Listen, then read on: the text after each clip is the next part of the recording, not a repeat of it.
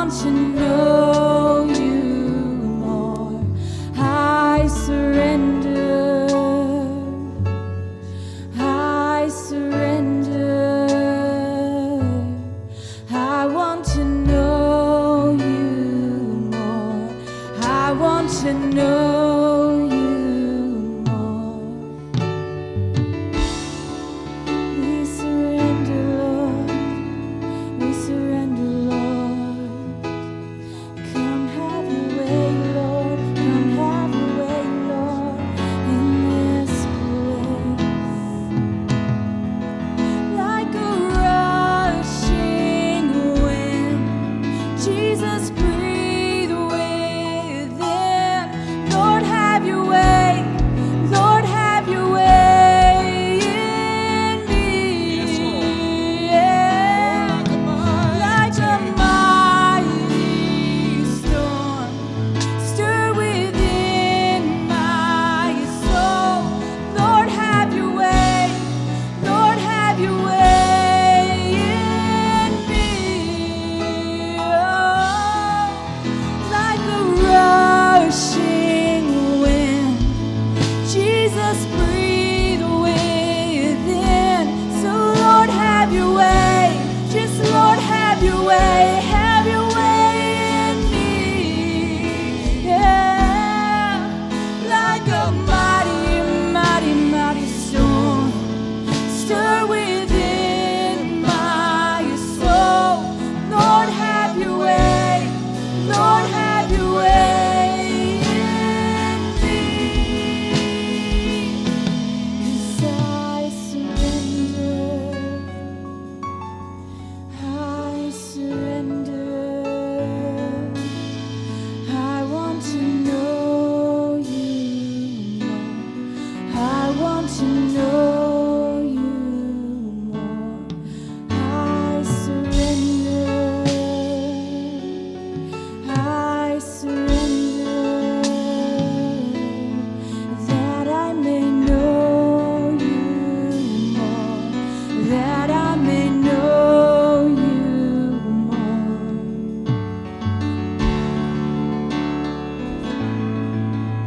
Oh, just fill this place, Lord. Have your way, Lord.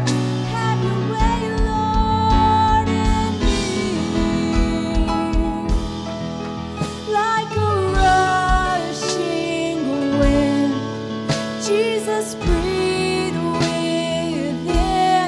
Lord, have your way in every situation. Lord, have your way. Oh, like a mighty storm, Lord, just stir up these dead and lifeless bones. Have your way, Lord. Have your way, Lord, in me. Yeah. Like a rushing wind, Jesus, breathe within. Lord, have your way. Lord, have your way in me. Like a mighty storm, stir within our souls, Lord. Have your way, Lord. Have your way.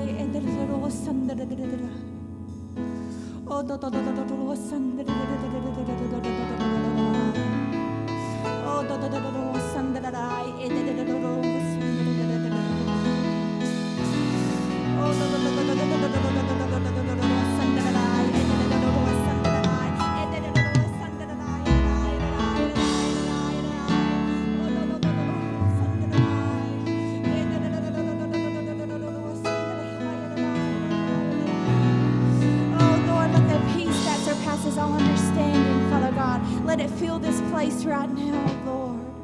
Oh, if there's any unease in this place, Lord God, that you would be the peace speaker, Father God. Oh, let us surrender our lives to you, Lord. Oh, not just on Sundays, but every day of the week, Lord God, that we would draw close to you like our lives depended on it, because they do, Lord. Oh, draw us to you tonight in this service, Lord. Oh, have your will and your way tonight, Lord. We love you, Father God. We praise you, Lord. We surrender all to you right now, Lord God.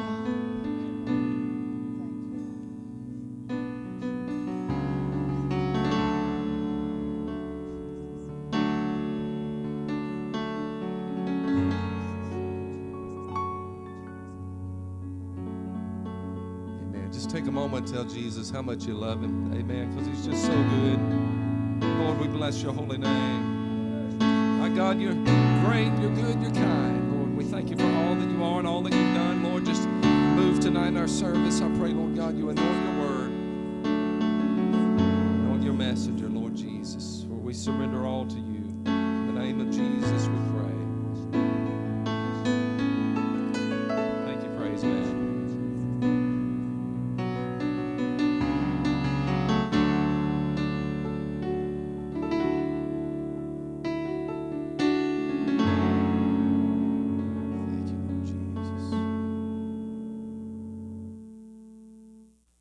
I'm so glad to see all of you back tonight.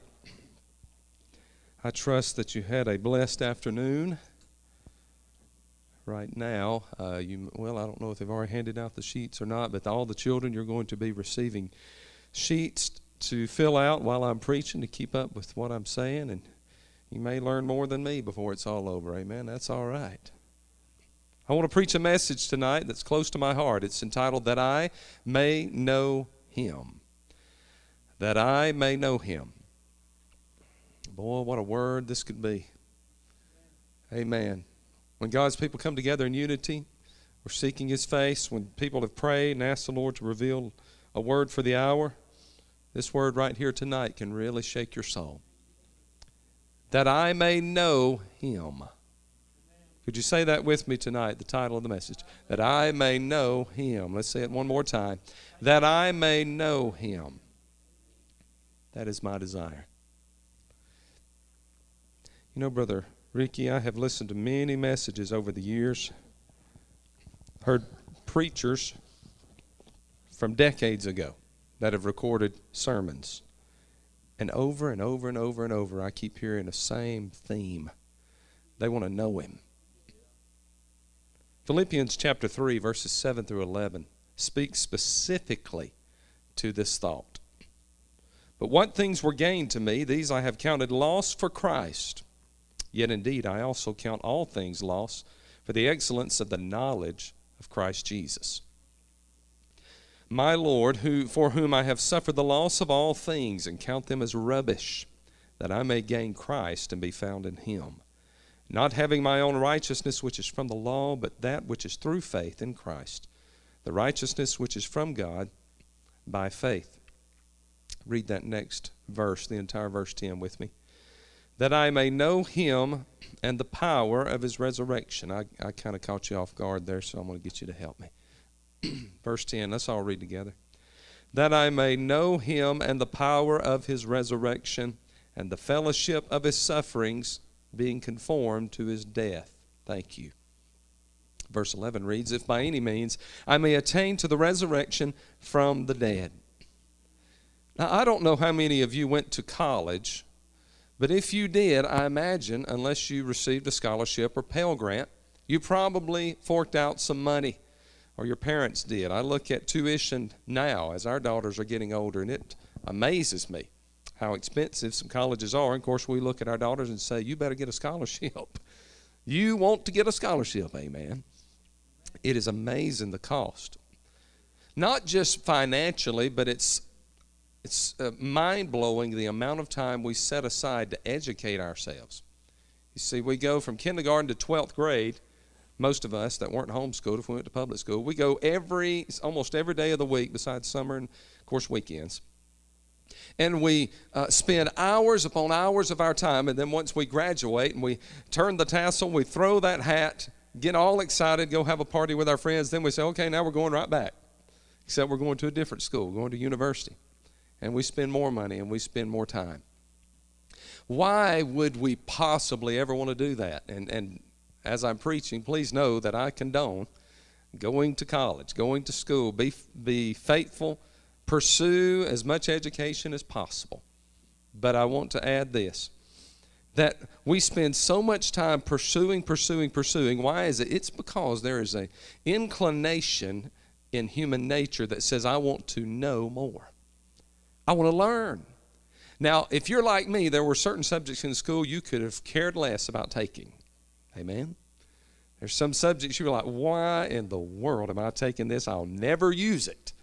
And I know we felt that way. I heard an amen back there. I know we felt that way about certain things. There are things in chemistry I remember taking that I have never used my entire life.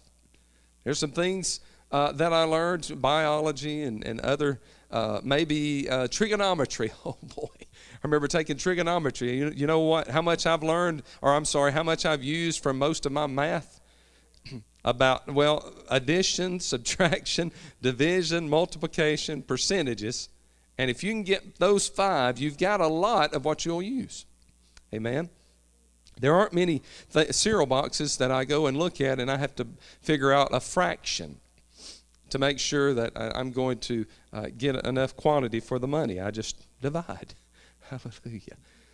Again, I'm not speaking against education. I'm trying to make a point that we pour so much of ourselves into learning more things. If we tonight were to have a way to calculate all the time and all the money we have spent for education, how would that compare to the amount of time we spent trying to know God? Pastor, I really don't like the awkward silence after that question. Let's move on. How much time have we spent trying to know Him and the power of His resurrection? I admire those who are able to pursue a doctorate degree, master's degree, but I ask you even more so, how much are you willing to put into knowing God? When I think about people that we know, it usually centers around our family. Parents, children, spouses, we tend to know them more than almost anyone else on earth. Why is that? It's because we know what makes them laugh, what makes them cry. We know what excites them, and we know what frightens them. You know, some of the things that cause us to know them better is because we've spent Christmas Eve with them, and we remember the excitement before Christmas morning, especially if it's your brothers or sisters or your children. We've seen them perhaps go through mourning from a death of a loved one, and we've been right there beside them because we were family. We know people because of our experiences with them, what we go through with them, both the good and the bad. We know them because we have argued with them over which restaurant to go to after church, or maybe at night after work. We know them and know their preferences with television because it's usually not what your preference is at a certain hour of the day. That's why we have TVs in every room with DVR now. Can I get an amen? Well, if you don't want to watch what I'm going to watch, I'm going to go to my bedroom. It's so funny. When I was a child, for some reason, we didn't have that option. It was like whatever Daddy and Mama said, we was going to watch it. And many times they would allow us to watch certain things until bedtime, which was wonderful. But you know people because of what you go through with them. The Apostle Paul had a long list of accomplishments. He could have said, well, I was a Pharisee. I followed the law to a T. Didn't break any of them. He could say that he fasted when he should have, and he dressed a certain way. He could mention all the accolades that perhaps he had gained as a Pharisee, but he said of all these things, even though he'd been saved, sanctified, filled with heaven's sweet Holy Ghost, as the old-time saints used to say, yet, he said, but my desire is that I may know Him. Amen. See, it doesn't matter how much you have pursued God. There should always be a desire in you that says, I want to know Him more than I knew Him yesterday. I want to know Him more tomorrow than I know Him today. Amen. Centuries ago, if you'll remember with the history of Israel and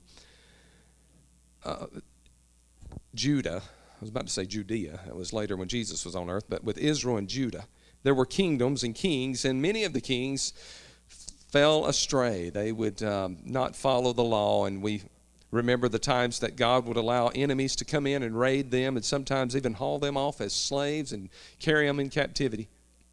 And during one of these periods of time, there was a prophet by the name of Elijah. And it was important that every prophet of God heard from God, because people hung on every word you spoke as a representative of God. And on this particular time, we go to 1 Kings chapter 19. And Elijah was waiting on a word from the Lord. We begin with verse 11. Then he said, "Go out and stand on the mountain before the Lord.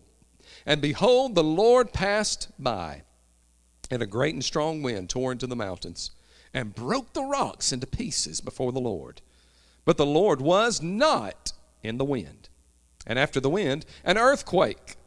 But the Lord was not in the earthquake. And after the earthquake, a fire. But the Lord was not in the fire. And after the fire, a still small voice. So it was when Elijah heard it that he wrapped his face in his mantle and went out and stood in the entrance of the cave. And suddenly a voice came to him and said, 'What are you doing here, Elijah?'" Elijah was so in tune with God's voice that he waited through all of the lookalikes, all the similarities, all the things that could have thrown him off his course. He could have ran after the fire or the wind or the earthquake and said, "Well, surely that must be God." And how easy, friend, has it been in your lifetime to see things happen and say, "Surely that must be God." But God is testing your discernment. And He's saying, "I want to make sure that you're not distracted by the things that look like me." Because there's a lot of signs, so-called signs, that we can receive that are not from God. And I'm one that firmly believes when God is in something, He'll give you peace to do it. Amen. There'll be no second guessing. People may second guess you, and you may have a lot of doubters, but when God tells you to do something, there will be peace. Amen. He still speaks, "Peace, be still," to those who will follow His will. Amen. He wrapped his face in a mantle and he went out and waited on the Lord. I want to ask you tonight, what is your greatest desire? What's the most important thing when you're not in church? When you're out enjoying life, at home, at work, wherever you are, in your vehicle? What is the most important thing to your life, in your life right now? And I would ask, is God in it? Is God part of it? Are you shaken by earthquakes, and are there strong winds that come through where that you say, well, I'm excited about this, but I must ask you, the thing you're most excited about right now, is God in it? Because God needs to be at the forefront of everything that's important to us. If you're going to know God, it's going to take some things. Number one, it's going to take commitment. You need to be ready to stick with it. You know, everything you've accomplished is because you did not give up. That makes sense, doesn't it? Everything you do and you accomplish is because you didn't quit. So God expects the same. He wants commitment. Number two, you've got to sacrifice some things in order to know Him. Sacrifice. Number three, you will be required to become like Him in order to know Him. Ooh, that's a tough one. You got to be more like Him if you want to know Him. Because He draws close to those who draw close to Him. Hallelujah. You must be unapologetic about who He is if you want to know Him. I'm going to give you an example. You ready? Some of you said, "Boy, I sure hope he does." Unapologetic. You work at Walmart temporarily. You're the temp. Temporarily holiday work, okay? Holiday help. Y'all stay with me. You know for a fact that the pots and pans are on aisle 42. Customer comes walking through, walks up to another person who just happens to be wearing that nice Walmart smock, I guess that's what they used to call them at Food World, smock, with the big bright sun on the back. And they said, "Do you know, sir, where the pots and pans are?" And he says, "Yeah, they're on aisle 14. You face a dilemma. You can either interrupt and say, "No, you're wrong. They are absolutely on aisle 42. I know it. I've seen it. I've even stocked it. I know they're on aisle 42. Or you can be one who stands by and says, "Well, I'll let them go find out for themselves." And maybe they'll luck up and just wander over to aisle 42. Or the third option could be, you could agree with the person and say, "You know what? I think you're right. I believe they are on aisle 14. And then you're all in unity. You're wrong, but you're in unity.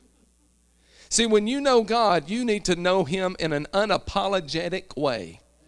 There will always be people who come up with their own religions, their own beliefs, and they'll tell folks who are looking for the truth, they'll tell them it's on this road. It's through Islam. It's through Hinduism. It's following after different types of beliefs, Buddhism. They're all kind of beliefs. And we can stand by and watch them find their way, hopefully, to Jesus. We can dispute them and say, no, I know the truth, and there is but one way, and his name is Jesus Christ. Or we can come into agreement with those who are following a different God and say, let's just all get along. At least we won't fight if we come into agreement, and the person still will not find their way. You must be unapologetic about serving God if you're going to know God. You can't apologize for knowing that 5 plus 5 equals 10. Sir, I'm so sorry to have to tell you that 5 plus 5 equals 10. I really apologize. I'm so sorry to have to tell you that. How goofy would that be? It's the truth. Why are you apologizing? Amen? Go back to that scenario at Walmart. Sir, I'm going to tell you the truth. The pots and pans are on aisle 42. But I am so sorry I told you that. I just apologize. I know it doesn't go along with what that other gentleman said. I'm just so sorry. Why are you sorry? You're meeting the need. You're directing the person in the right position where they're trying to reach. Amen? Why should we ever apologize about being Christians, about being, here comes one of them words, holiness? I'm not talking about demanding people dress a certain way. I'm speaking of demanding a lifestyle that God demands. Not Michael, not Pastor Michael. That God demands a lifestyle of holiness. It wouldn't hurt for me to preach a little strip right here about old-time holiness. Amen. Again, I'm not speaking about ritual or tradition. I'm speaking of sanctifying yourself unto God so that you can present yourself a living sacrifice, holy, acceptable unto Him, in a way that you're not ashamed if Jesus showed up when you were playing your video game, blowing people's guts out. He wouldn't be ashamed if He showed up and you were watching certain movies and they're cursing His name every 5 seconds. He wouldn't be ashamed if He walked up when you're on your phone looking on the internet or on your computer at home and nobody's around. You wouldn't be ashamed when He walked in because you had set yourself apart unto the Lord. See, it's wonderful to live in a sanctified way because you never have to be ashamed. You know, one of the worst things in the world is for you to be doing something ungodly and you know it's not right, and one of the church folks shows up. Not that they find out what you're doing, but they come up and they start talking about, here it comes, Jesus. That can make you so uncomfortable because the first thing that hits you, conviction runs up and down your spine. You need to say, oh, Lord Jesus, forgive me. You're trying to close your eyes and look around and turn your head and pray the prayer of repentance before you keep up the conversation, because next thing you know, they're asking you to pray for them. You're like, oh, Lord, I got to repent before I pray. When you live sanctified unto God, you don't have to pray a prayer of forgiveness before you lay hands on the sick and watch them recover. Amen? You don't have to hop in the car or in the truck on the way to Sister So-and-so's house that's dying on her deathbed and say, Lord God, forgive me of what I did last week so that I can at least pray the prayer of faith. You don't have to do that when you're living a sanctified life. And I don't care how modern or up-to-date we get or how cool we become as a church. My Lord, God's trying to say something tonight. No matter how progressive we become, we must never progress beyond God, because God is always to be one step ahead of us. As I spoke about this morning, the Lord is driving. He's leading and guiding the church. And He's saying that although I want you to reach the masses with technology, internet's great, satellite's wonderful, and the mass production of the Holy Bible selling by the billions. It's wonderful. But He says you must never step away from that old standard of holiness where the world looks at you and they see more of me than they see of you. They see more of Jesus than they do of whatever your name is. My God, the Lord is trying to wake up the church and to say, live holy as unto the Lord, because only those who live holy, who walk in holiness, shall see God. You won't hear that in every church, amen? But it's still the truth. I don't get caught up on a bunch of rituals, but I still believe the core meaning of what God taught us in His Word, that holiness starts with the heart. And it affects what you do on the outside. It does affect how you dress, amen? You're not going to walk around, oh, Lord, help me. I don't want to mess anybody's minds up, so I'm going to be careful right there. That you're going to dress in a way that would bring glory unto the Lord. Amen. If you're really in communion with Him, you're going to make sure you dress in ways that bring Him glory. Hallelujah. If people come to church and they're more concerned about folks looking at them than looking at him, then there's something that needs to change. Amen. I'll move on. He said, secondly, and the power. He said, I want to know him and the power of his resurrection. There's a graveyard right close to our house, Old Harmony Baptist Church, and there's a graveyard, and there's some plots, graves from people who fought in the Civil War. It's amazing. Some of the tombstones are so old, they're kind of crumbling, falling apart. And the last thing that I think of, I mean, unless I'm being spiritual, when I visit a graveyard, the last thing I'm thinking of is, man, this place is where it's happening. I mean, we're gonna order some Papa John's, gonna bust out the Cokes and the Pepsis and the Dr. Peppers. Man, this is where it's happening. Bring on the strobe lights. We're gonna have a party tonight. The graveyard is not a place associated with power or excitement or moving forward. It is the opposite. It is a place of memories. A place where people come and they'll stand at a grave. They'll leave flowers. Some people try to talk to the lost soul. I'm not up here to say you can do that. I'm just saying that's something people do. They'll try to talk to the person that's passed on. It's a place where they're seeking healing, but it's a place of the past. And there's no moving forward from that plot. The person, at least the body, is buried. The person is dead. They're either with the Lord or in hell. That's something else not too popular. Hallelujah. Everybody, you know everybody goes to heaven, don't you? Every funeral I've been to, everybody goes to heaven. Kind of confuses me as a preacher. The graveyard is a place of the end. How many of you have watched a movie in the last 7 days? I'm about to say, man, y'all must have been on your knees. I've been praying and fasting, Pastor. Woo! We've been having revival at the house. Well, praise the Lord. I watched a movie last week. Oh, Lord. Lord help me. Especially the older movies, I remember they would say the end. Now, some of the newer movies, you know, they'll just cut it off and you're like, give me something else, please. Is this a cliffhanger movie? Is there a part 2? I like the movies that have good endings. That's why I think I like Hallmark Christmas movies, because they always got a good ending. Everybody comes together at the end. They just love each other. Hallmark Christmas movies. The end. The end tells me that I really don't have anything else to look forward to. Now, some of the Marvel movies, the Avengers, you know, you'll hang around and watch. After all the credits, they'll show a few more clips. Anybody familiar with that watches those worldly movies?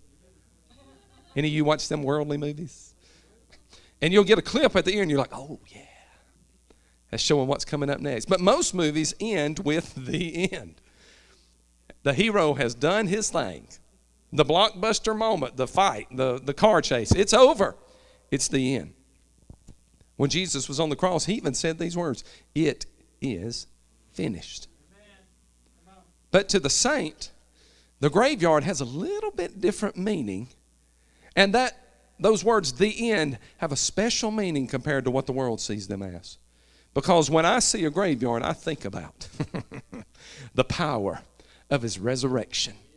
It reminds me that there was a Savior who was in the ground. He was in the tomb. A big rock rolled over the face of it as serving as a door. A Roman seal placed upon it. Don't you touch it or you die, would have been the judgment call of anyone who were to break that seal. And yet on the third day, an angel decided he was going to ignore the seal. He breaks it, rolls that stone, sits on it, and waits for somebody to come up so he can tell them the gospel. The Lord is risen. He's not here. Why do you seek the living among the dead? Hallelujah. They had revival in the graveyard. And Paul said, I don't want to just know him. I do want to know him.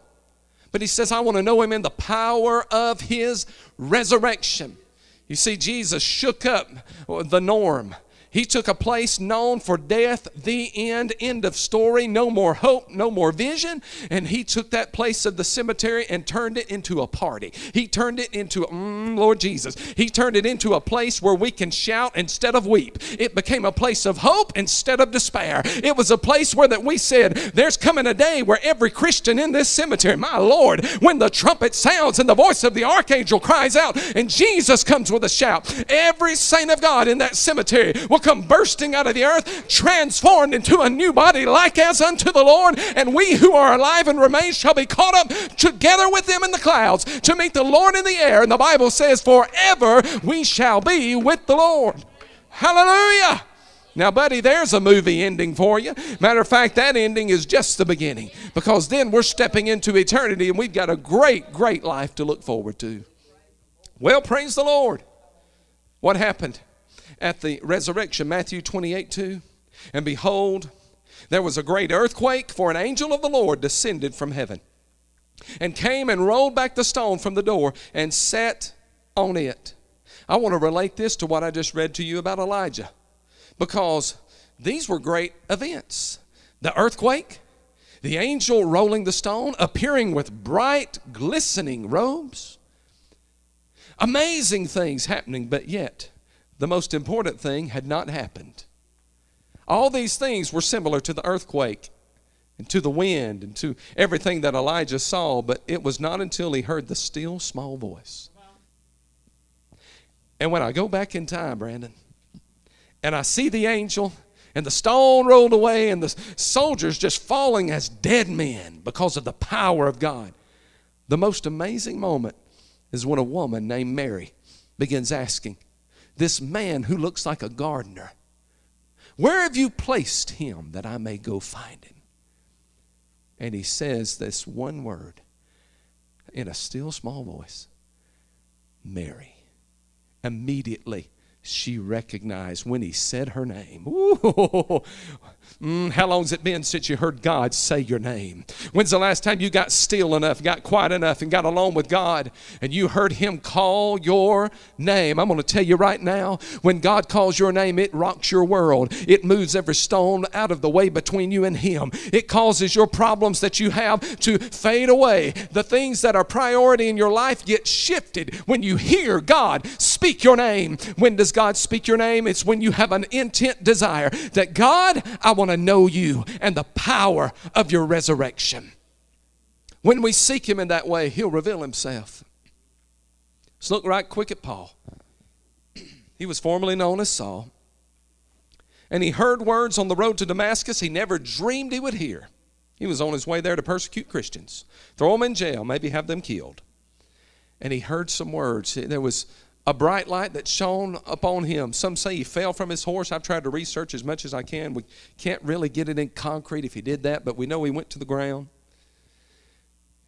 And as he tried to see, he was able to detect that there was one there that he knew was the Lord. Didn't really know who he was, but he said, "Who are you, Lord?" He said, "I am Jesus, whom you persecutest." How hard it is to kick against the pricks, he said. In other words, what you're doing is bringing damage to your own body, to your own soul, your own spirit. Don't you even see what you're doing?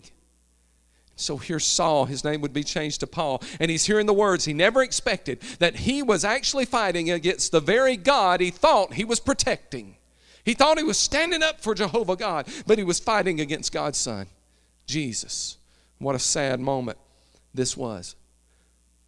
To Paul, it was revealed that his life had been like a graveyard. Jesus addressed this in Matthew 23, verses 27 through 28. Before Jesus died on the cross, he said this to the Pharisees: "Woe to you, scribes and Pharisees, hypocrites, for you are like whitewashed tombs, which indeed appear beautiful outwardly, but inside are full of dead men's bones and all uncleanness.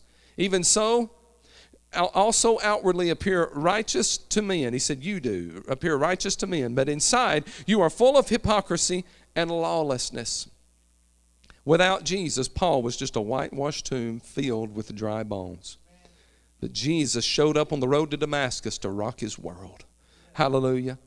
Paul had met Jesus on the road. He had been healed from blindness that took place because of the great light that shone that day. Ananias, a disciple, came up and laid his hands on him, prayed unto obedience unto God, and God opened up his eyes. It was like scales fell from his eyes. Paul had been saved and filled with the Holy Ghost. All these things. But still he said, that I may know him. That I may know him. There are preachers today who have pastored churches for 30 to 40 years. And their heart's desire is still this: I just want to know Him. They've seen great accomplishments, many saved, healings in their altars, people filled with the Holy Ghost, and I could say the same for here. We've seen so much of that. And yet my heart's cry is not for a bigger building, even though there are certain things that come along with growth. My heart's cry is not that our tithing increases to double what it is now, even though that would be fine.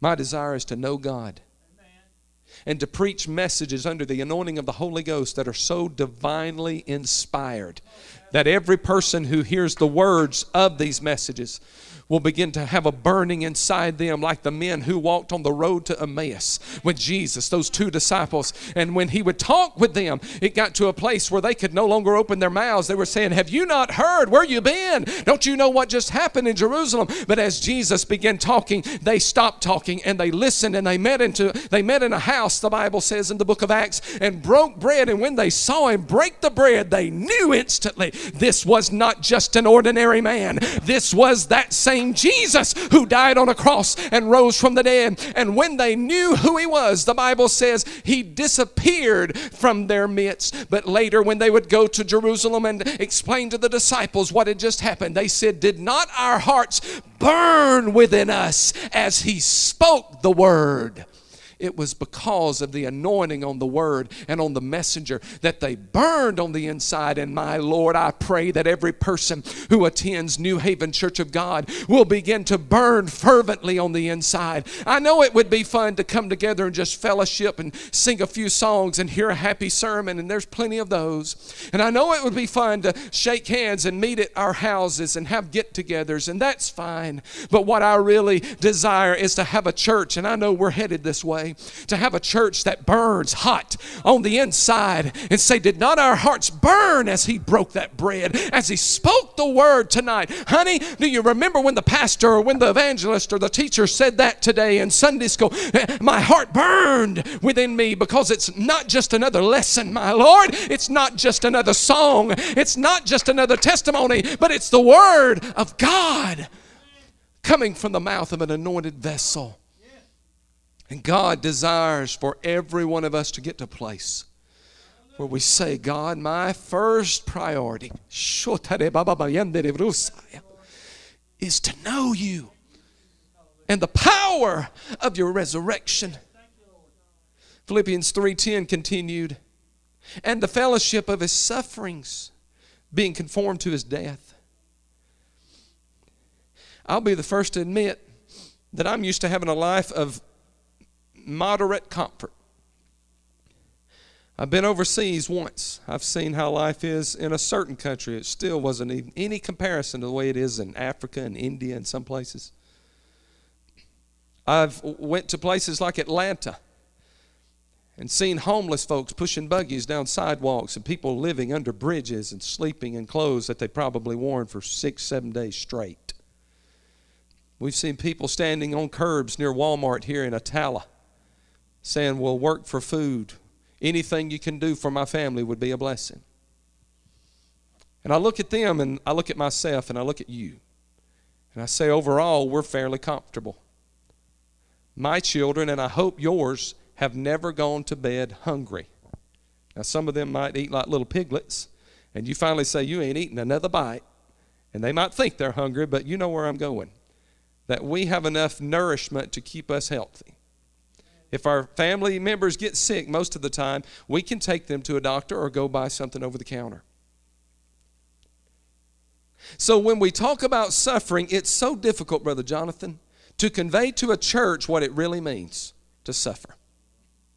Even for your beliefs, religious beliefs. We were heading in a bad way. Yeah, I'll get political. Ooh. We were heading down a very dark road. Matter of fact, if you've been with me more than 2 years, you know where I'm going right now.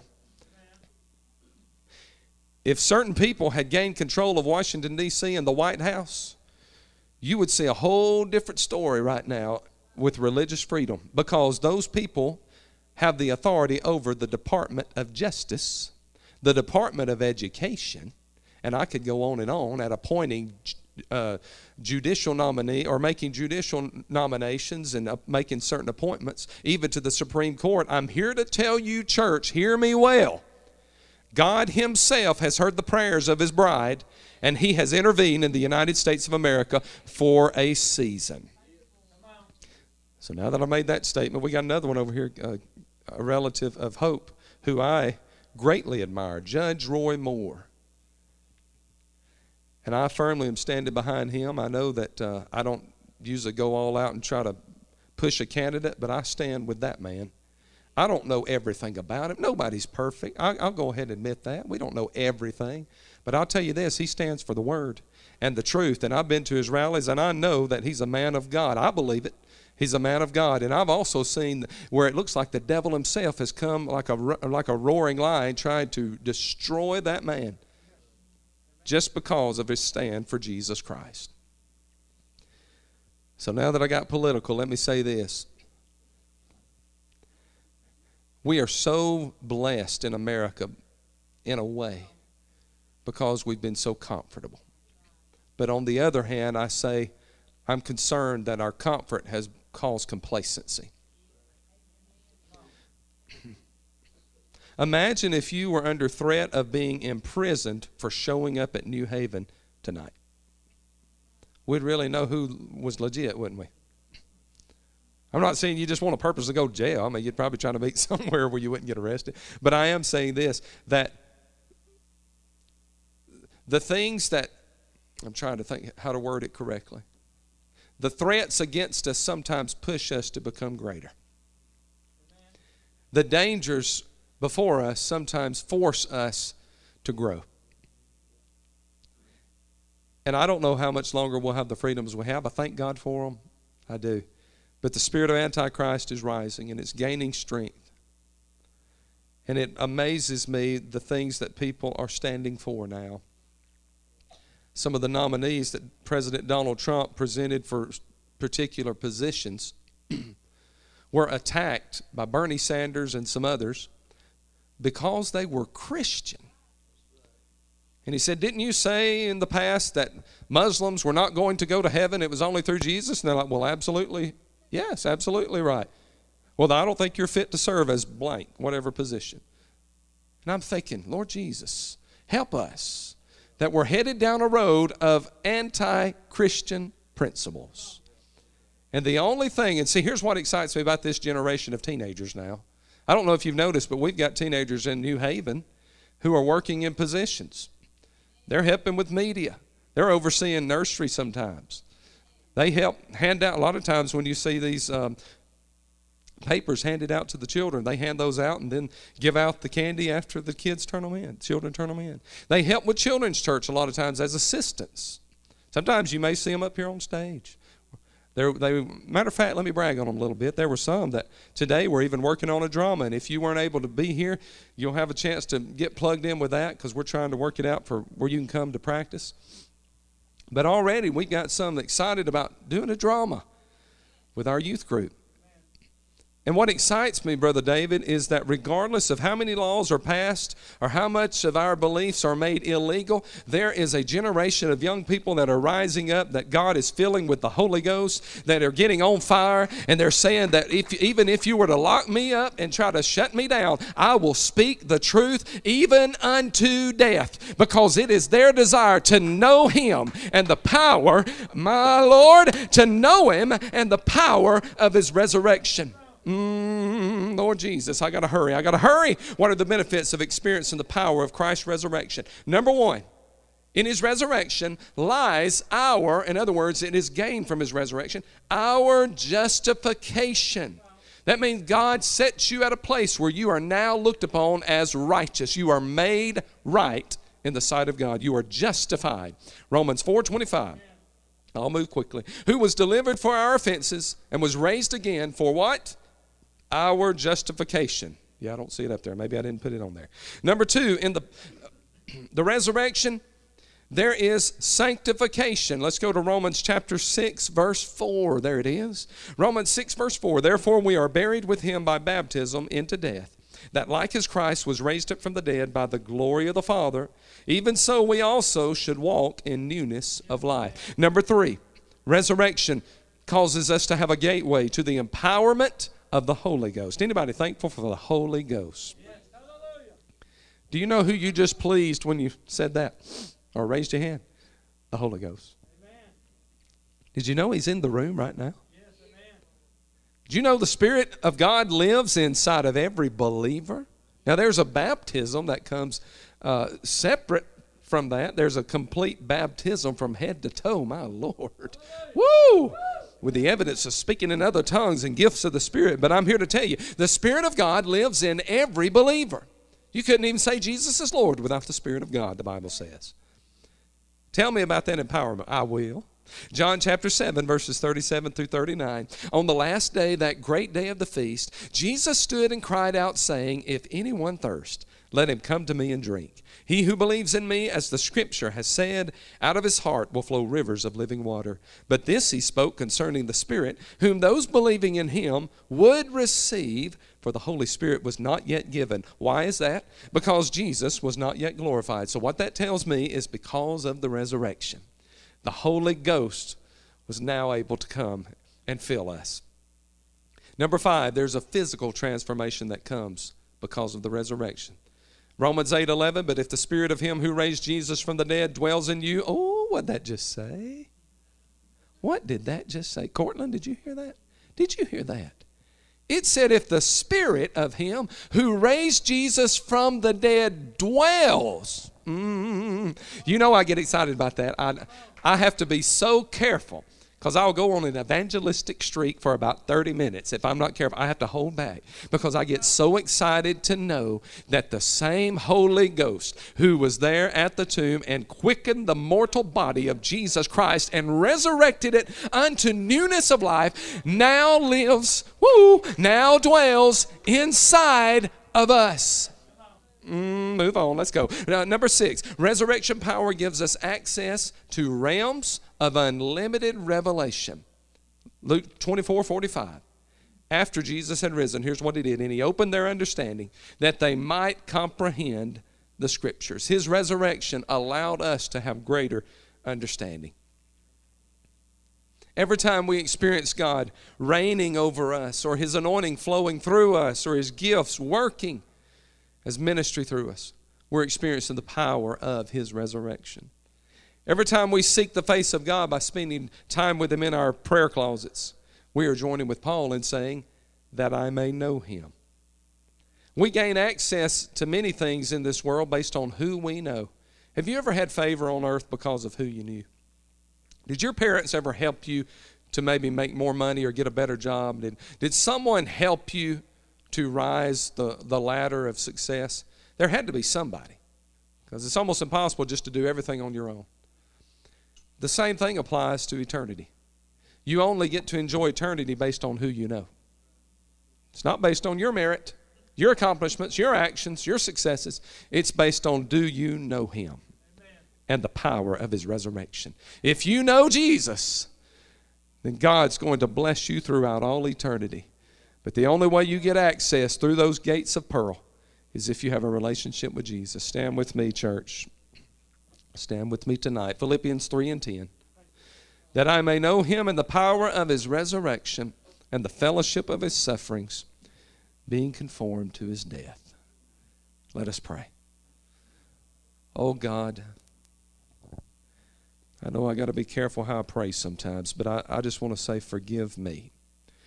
Forgive me, Lord, for not seeking you with all my heart at certain points. God, I've been more concerned with entertainment, more concerned with making money and supporting my family. I ask for forgiveness for that, Lord, although those things are important. But Lord, as I stand before this church as a human, a mortal, one who is imperfect, I realize that people in these between the seats are in that same place. They're imperfect. They're mortal. They battle with the flesh, between flesh and spirit, just like I do.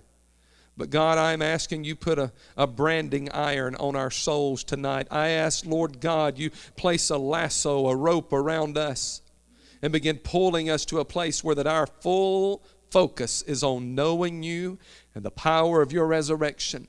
Lord God, gather our thoughts. Lord, there are imaginations that torment us sometimes, but Lord, help us to place them, to cast them down, put them underfoot, and to completely focus on knowing you and the power of your resurrection. My God, when we come back Sunday, Lord, when we meet Sunday morning, I am going to be able to detect who has made a decision to seek you with all their heart. Because, Lord, this church will become a different church because of the people seeking your face. Lord, help me to lead that charge. I pray this week, God, that I'll seek you like never before. Move us, motivate us, push us, God. Lord, even if you have to appear before us, whatever it takes, my God, time is too short for us to goof off, play games, and act like we've got forever on this earth. My Lord, draw us closer. Pull us, beckon us, convict us where we need it. Help us, oh Lord, to seek your face. I pray in Jesus' name. Would you take just a moment and lay your hand on the shoulder or the back of the person closest to you if you feel comfortable with that? If you're married to them, I wouldn't mind if you want to hold their hand. That's fine. Would you pray for that precious individual? Some of them are going through battles you don't even know about. Some of them are right on the brink of amazing victories. Miracles are right around the corner. But maybe they just need a little bit more strength. Oh, Lord, I speak over the church right now. My God, I pray over every person in the congregation. Lord, renew that fervent desire in us to serve you first. Lord, don't let distractions get in the way. I pray, Lord, that nothing will divide us. There'll be nothing to distract us. Unite us in you, Holy Spirit of God. You are a unifying spirit. You are a peaceful spirit. And I pray, Lord, that we... My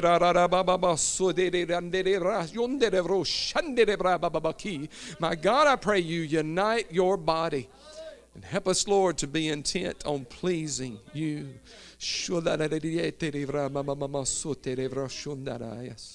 Oh, we love you, Lord. Thank you for allowing us to live in America. Thank you for our freedoms. Oh, God, I pray we'll use that freedom to reach the lost. Lord, help our voice to go around the world. Speak through us, Lord. Minister through us. Touch our children in this congregation, our teenagers. My God, guard their hearts and their minds. Lord, there are battles they'll face we've never faced before. Lord, but I thank you that no weapon formed against our youth and our children will prosper. Oh, Lord, I thank you, God, that your anointing is being placed and your mantle is being placed upon their heads, their shoulders, and that, God, they will become great, valiant warriors for the kingdom. My Lord, I thank you not just for the youth and the children. I speak over every adult in the name of Jesus Christ. My God, I pray there be an empowerment of the Holy Ghost that begins to move over them. Lord, I pray you anoint their words, their speech, God, as they speak at work, at school, at church, at home. My Lord, sanctify, anoint their houses. I pray from the moment they walk in their homes tonight that they'll begin declaring the things of God. Oh, I pray for heads of household, men, listen to me now. I pray that you'll become warriors and leaders of your home, that you'll speak life and not death over your wife and your children. I pray before you go to bed at night that you'll declare God's blessings over your family. For God's given you the authority to rebuke demons and devils and to cast out things that are not of Him. Oh, Lord, I thank you for the anointing on praying mamas. I thank you, God, that the women are becoming a voice of champions. Lord, that they will pray the prayer of faith and stand up for what's right and stand against what's wrong. I pray that as mamas speak into their children's lives, that the children will listen with open hearts and ears and say, if mama believes it, I believe it. If mama says it's right, I'll say it's right. My God, help our parents to become Holy Ghost filled warriors. And I pray, Lord, that they'll walk in ways that are pleasing to you. My God, help me and Carol Ray to walk in ways that are holy and acceptable in thy sight. I pray over every mother and daddy that, God, you would renew their passion for you and for one another, and that, God, you raise up a church in Southside Alabama, but by the name of New Haven, that will please you in everything we do. And the church said, amen. Give the Lord a hand. Give the Lord a hand. Oh, God is moving. Boy, sometimes that anointing just comes over a shepherd to speak over his people. Oh, and I'm so thankful you allow me to be your shepherd. What an honor it is. Pray for my family and I'll pray for yours. Amen. Let's keep working together. Tomorrow night we've got an opportunity to impact a community. We're going to be meeting right out here. Have everything set up, please, by 6 p.m. And here's the thing. We're going to give out a lot of candy, a lot of food, a lot of drinks and chips. But I want you to give out a ton of love. Amen. I mean, there's some kids coming tomorrow night. They may not get supper sometimes. And it's not just physical lack of wealth. There may be children who never step foot in a church. And I pray in the name of Jesus, my Lord, I'm still exhorting. I've never spoken over a trunk or treat like this, Brother David. But I'm here to tell you, I'm not saying go to preaching to everybody, because that's not always appropriate. But I'm saying this, you show them what real, you show them what real church looks like. It looks like Jesus, Brother Ricky. When you hand them a piece of candy, let them know, God bless you. You better watch it. Let them know, we love you. That might be the first time in 365 days that a child has heard the words, we love you. You be the first. You be the example of Christ. Tomorrow night, everything we do, if you're having to do something you don't like, picking up trash, that kid shouldn't have thrown that bubble gum wrapper down. I'm going to get a hold of it. Instead of that, say, God, I'm doing it for your glory. I'm picking it up as unto the Lord because I want to be a servant. Amen. Are we in unity about that? Hallelujah. So tomorrow night, 6:30 is when it starts. We'll have people setting up between 5:30 and 6. Many of you already know what you're supposed to be doing. We'll have people here to show you where to park if you're bringing a trunk. You'll be on the back side of the property. And we've got everything set up. Ushers, we still good on ushers. Brother David, he'll be directing traffic. Got folks serving food, cooking food. Deanna and Hope, I think y'all are in charge as far as that. Got some young people going to help you with sign-ins. So anyway, thank you, everybody who's involved. It can only be successful because of your help. Is there any other thing to be said, announcements, anything?